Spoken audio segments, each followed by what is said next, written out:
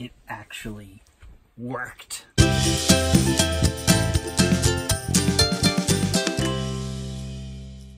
Alright friends, it's time to add more power to the Airstream. When we first renovated it, we put 500 watts of solar on the roof, 400 amp hours of lithium batteries inside, and that worked great for like a year and a half. But over the last 6 months, we've noticed that our power usage has gone up. So there's two pieces to this. The first is that we need more solar power coming in. I think our 400 amp hours are fine. It's just that we're not filling them back up every day, especially in the winter when the days are shorter. First step is we're going to add a ground deploy panel, which is right over here. So we got ourselves a 200 watt Renogy suitcase. So this is good. The problem is though that our current solar charge controller inside the Airstream isn't big enough to handle all the panels on the roof plus this extra 200 watts. So we're going to have to add another solar charge controller, and we're going to combine them together. So we have a Blue Sky. Right now we got another smaller Blue Sky. He's so tiny. He'll be set up as the slave, and the other one will be set up as the master.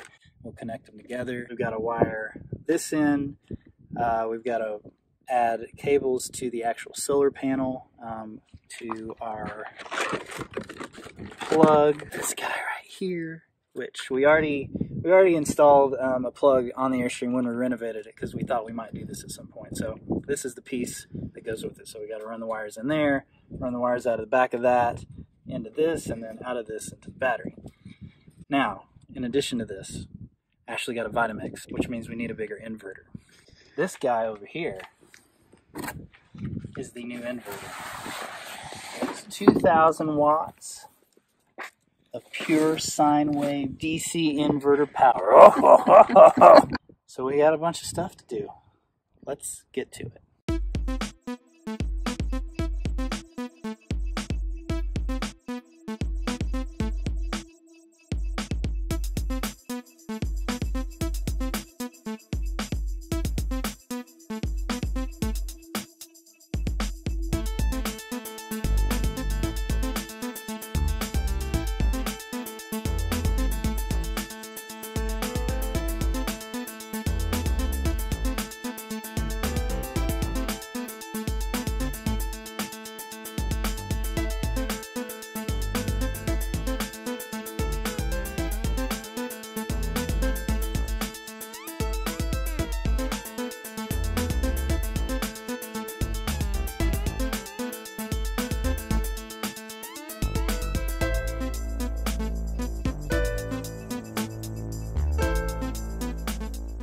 So we connected the positive and the negative and the ground. We're gonna screw these back on, and then we're gonna try to fit it back down in there where it barely fits.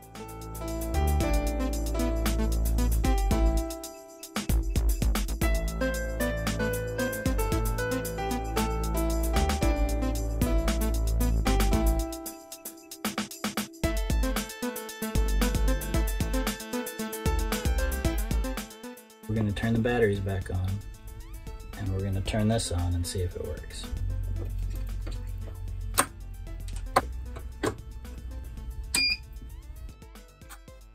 Here's the test.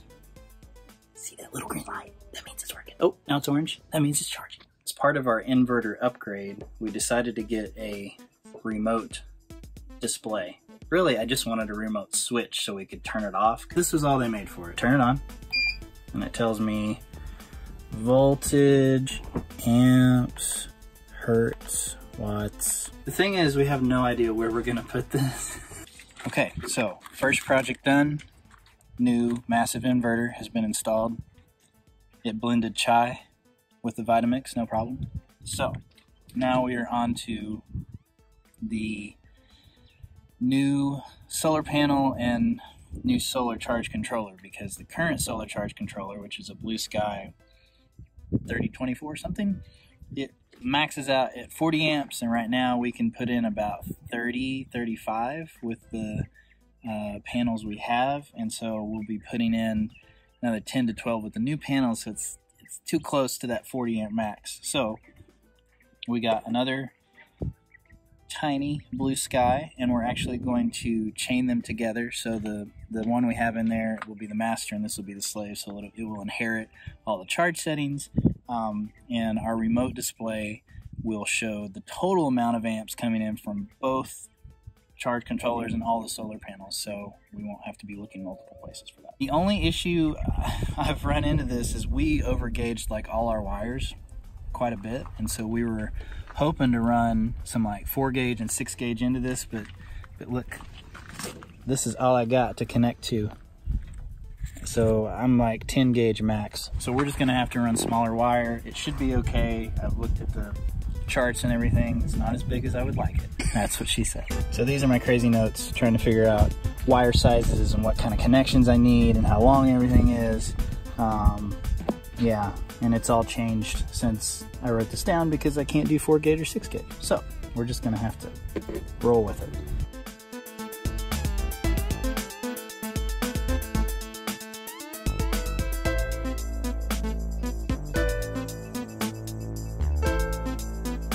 These are going to go to the inside of the plug where the solar panel will plug in, so positive and negative.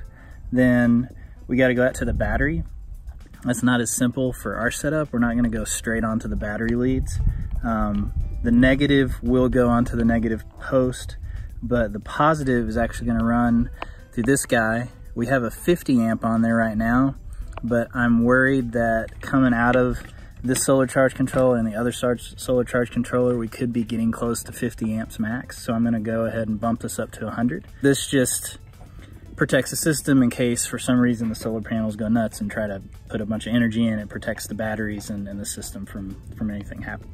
We're gonna run the same gauge cable, but we're gonna have to put some bigger lugs on it to connect to this, and our negative post is actually pretty big, so we may even have to go with something like this big to get onto it. But once we do that, we'll do the communication wires, and then we should be ready to put it in.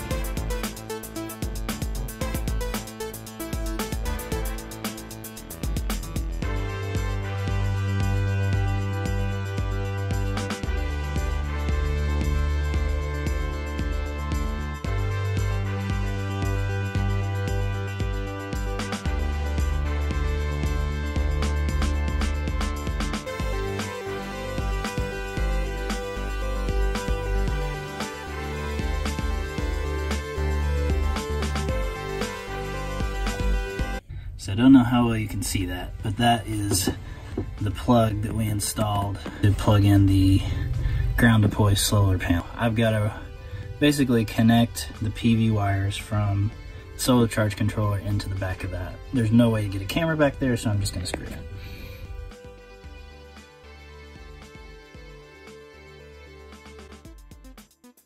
Coming out of this is gonna stay the same. This goes to the positive of our battery. But what we're changing on the other end, instead of just one connection going here, we've got this second connection that's got to go on here. That combines both solar charge controllers. Then we need to connect the negative to our negative post, and then a twisted pair to the other solar charge controller. I think we're done on the inside. This is our original solar charge controller, so I'm gonna have to open it up and connect that twisted pair to it, which will be very awkward, but oh my gosh, where does it even connect?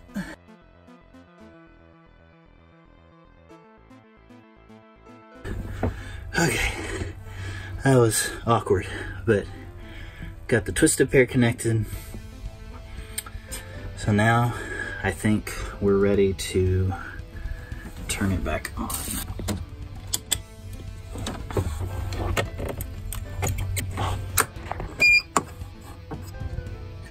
And I'm gonna turn the solar on. Wait for it.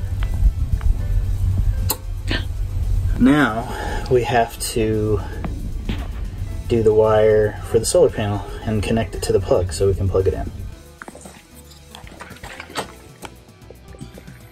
We got two connections. We've got to do some MC4s to connect to these, and then on the other end of these we'll run it straight into this guy, and then we'll be done. MC4 connectors, this is the positive one. It's got a little positive sign and it's red. So I've got to connect it with this one. So I've got the metal piece in the middle, and then I've got this boot on here in the back that'll screw on. So these are on here, then I'm gonna strip this down, crimp this on, and then piece it all together.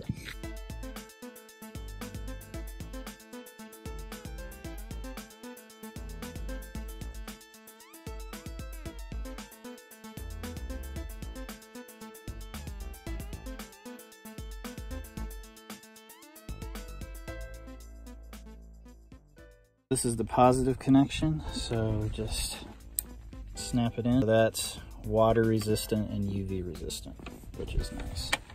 So the other end of this, I'm gonna put into the plug.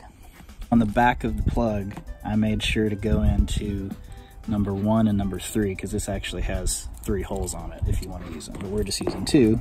So this is the positive.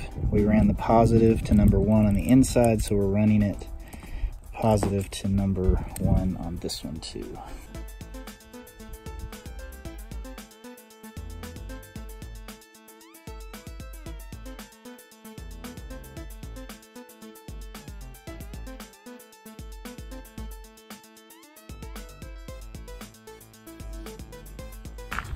All right, it's together.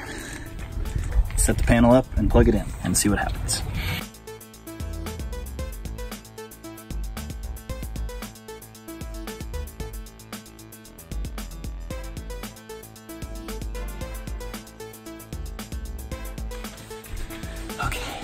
We were getting about 1 amp, now we're getting almost 5.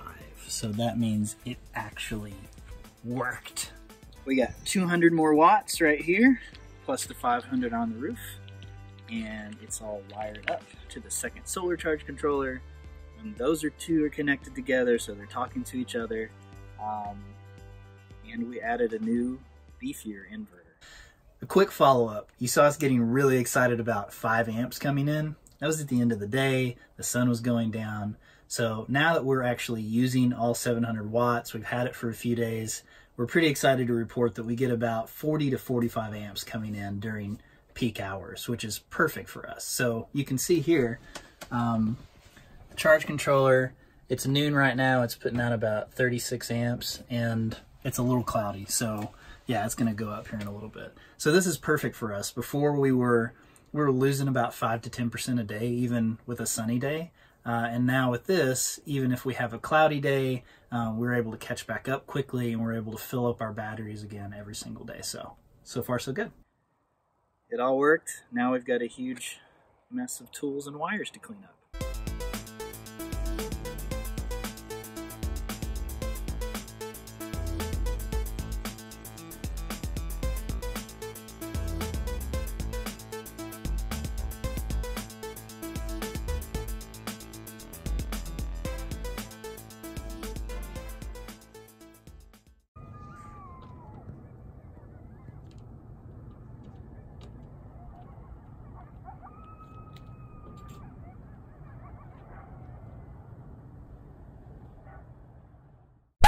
Peak times.